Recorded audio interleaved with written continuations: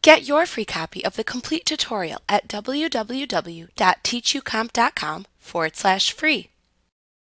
With the features available in Publisher's Mailings tab, you can create publications to perform automated mailings.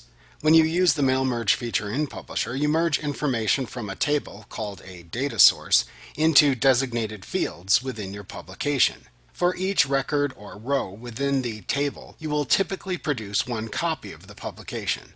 For example, if you had a table that contained the names and addresses of customers, you could create a publication, like an envelope for example, that would display the name and address of each customer on its face. Using this example, you create a single envelope publication and place a data field for the name and other data fields for the addresses into the envelope. You can then merge the table data into the publication to produce one envelope for each record in the table.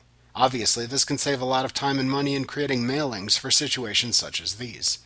Also, while this example uses an envelope as the publication type, you can also create letters, emails, labels, and catalogs using this feature. Publisher can also use several different types of data sources. You could use an Excel spreadsheet or an Access database table as your data source for a merge publication, making this feature very useful when combined with the other Microsoft Office applications. To perform a mail merge, you would first create a mail merge publication. Then you will choose a data source for the publication. In the mail merge publication, you then enter the static or unchanging information. For example, entering your return address for each envelope. This is an example of static information. You then insert your merge fields into the publication. The merge fields represent the location in the publication where you want the information from the data source to appear.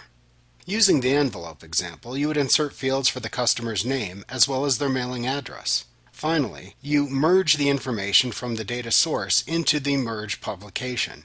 This often results in a separate publication being created, the output of the mail merge, if you will. This is often what happens when you need to make individual changes to each copy created. Often this output publication is discarded after you have finished printing it. However, you should always save the data source and the original merge publication. That way, in the future, you can recreate the mail merge using the original merge publication and its associated data source. Each time that you perform a merge, you send the results of the merge directly to a printer or to a new output publication for editing. Like what you see? Pick up your free copy of the complete tutorial at www.teachucomp.com/free.